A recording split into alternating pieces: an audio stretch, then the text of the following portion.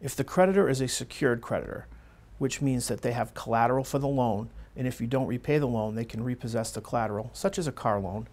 If you want to keep the collateral, the car in this case, you will need to make payments to that creditor following the bankruptcy.